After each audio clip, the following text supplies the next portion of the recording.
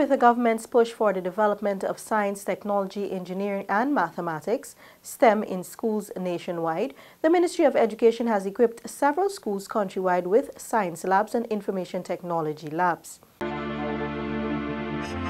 Holding true to his commitment of restoring local democracy, His Excellency President David Granger over the last 4 years established 4 new towns. They include Bartica, Lethim, Maruruma, and Madia.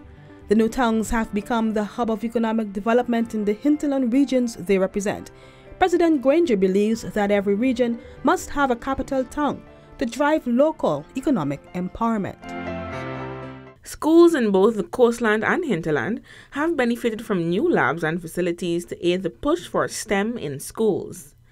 The new labs at the Kanchi Secondary School, Vrymans Irvin Secondary School, and the Berbice Educational Institute BEI were completed in February 2019 to a tune of almost $45 million.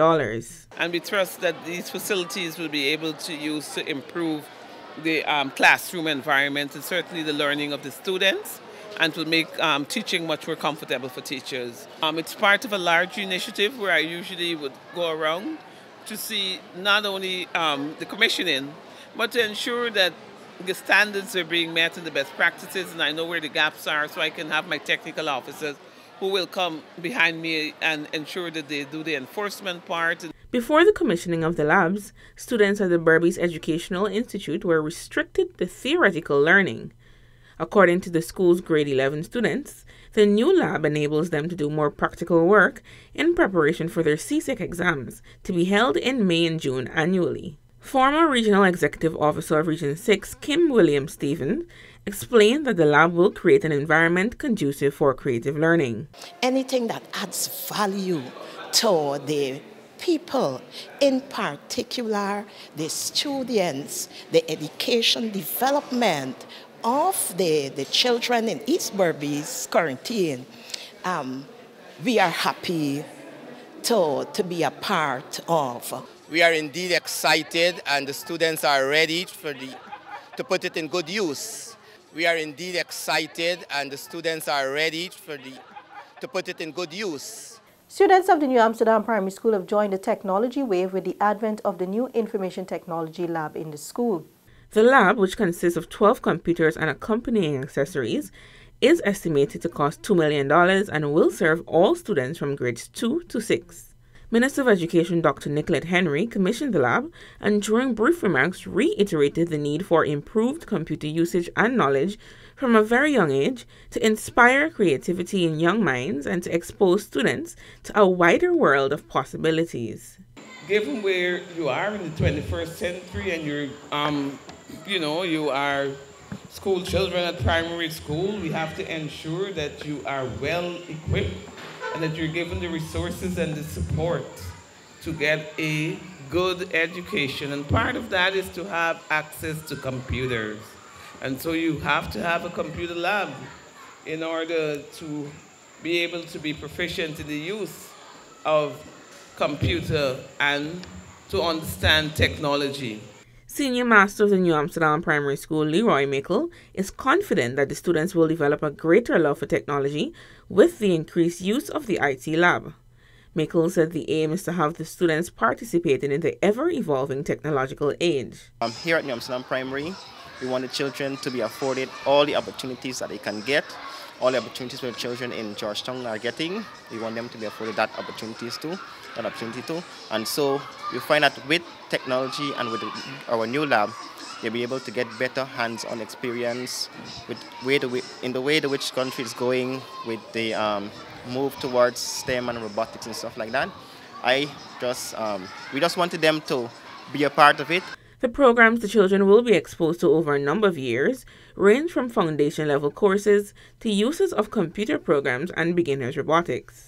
As the Ministry of Education continues its effort to integrate information and communication technology into the school's curriculum, students of Potentia and Craig Primary Schools are now beneficiaries of 2 information technology labs. Delivering the feature address, Minister Henry urged the students to fully utilize the laboratory for the enhancement of their education. And I want our children in particular to ensure that they are using the labs for learning purposes I also would like to see a connectivity and a connection between these labs and the smart classroom programs. Technology enabling learning is very, very important for what is currently happening not only here in Guyana, but in the world. The minister said both schools will be outfitted with robotic labs in 2020. This, she noted, is among other technology-based programs. Yoganand Indar Singh, head of the Management Information Systems Unit, called on teachers to explore options to fully utilize technology. But today, with computers in the school, teachers have a richer avenue in which to impart learning. Students who are visual learners, auditory learners, can now have videos and sounds and images and manipulatives on their screen that they could use to engage in this learning process. The labs cost over $12 million, which includes installation of computers, printers, routers, and other devices. Students and teachers of Eccles and Tocqueville primary schools are beneficiaries of 2 new information technology laboratories commissioned in 2018.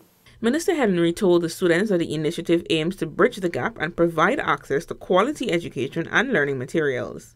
We also want to ensure that all our students are digitally literate. And we also want to ensure that our teachers and our educators have access to resources that are available online. And so this is very important for the transmission of data and information for education delivery.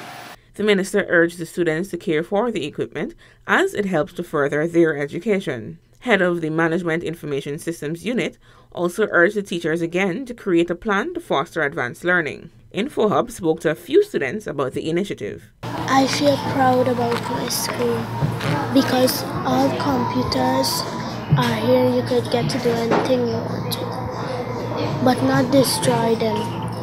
You could work with them. It could help you with anything you want. The 2 labs cost over $12 million collectively. Meanwhile, students and teachers alike of the Brigdam Secondary School are now boasting about improvements to their science laboratory since the relocation of the secondary institution from Brigdam to East La Penitence. Previously, the learning institution was facing a number of challenges. However, with a better upgraded facility, students are much more comfortable and are willing to work. According to one of the science teachers, Ansel Wilson, compared to the previous laboratory, the students are way more comfortable and are better focused at their lessons. This is a larger laboratory. It's more spacious. We have to accommodate more students. We have a little more equipment, more chemicals to conduct analysis. And the environment is healthy. It's not as stuffy as the old previous laboratory. The facility is equipped with microscopes, gas, petri dishes, adequate chemicals for experiments, stools, and several other science supplies and items which are available and can be utilized during teaching periods. The educator says his former science students were testimonies of how an improved environment can foster satisfactory results. He explained that the students have all done excellently, obtaining grades 1s and 2s. But this year can hold a larger class, right? Because we have more workstations. But this lab, if I may say, serves as a chemistry lab, a biology lab, and a physics laboratory, right? And we're able to conduct most of our activities, if not all of the activities, with 3 subjects in this very laboratory. So it's very active. Wilson said prior to the improvements, both students and teachers would sometimes face challenges. Sarah Wilson remains adamant that with the new working environment, the performance of students and his teaching methods have improved tremendously. Well, the former class, we had more of the grades was between 1 and 2s, right? And it was a very large class. There were 25 of them. Well, I feel elated, knowing that some of the students I had with the last class literally give me more grade here than I already have. I should put it that way. It had to be, it wasn't easy. So I was surprised that some of them who I've expected. Former 5th former Robin McKenzie is one of the happy students who now enjoys a more productive classroom. We didn't have as many tables as we have now, probably like 1 main table or so. And the teachers were more clustered than they were now, so it wasn't more distributed. I can't remember there being a proper storage room, or at least a big storage room as there is now. STEM will play an integral part in Guyana's development in the decade of development and beyond. Education in Guyana is rapidly changing to reflect 21st century learning standards for Guyanese students. Already, interventions in education have been paying off, resulting in significant improvements in performance and attendance. Recognizing that land allocation alone could not adequately meet the housing demands of citizens, the coalition government, through the Central Housing and Planning Authority, constructed over 280 homes. These included elevated, two-storied, flat and low-income duplexes. Also made available were single, elevated, single, flat, 2- and 3-bedroom homes. Families are now comfortably occupying their new homes at Undernaming on the west bank of Demerara, Perseverance and Prospect on the east bank, Hope Experiment on the west coast of Berbice, and the Melius Ward in Linden.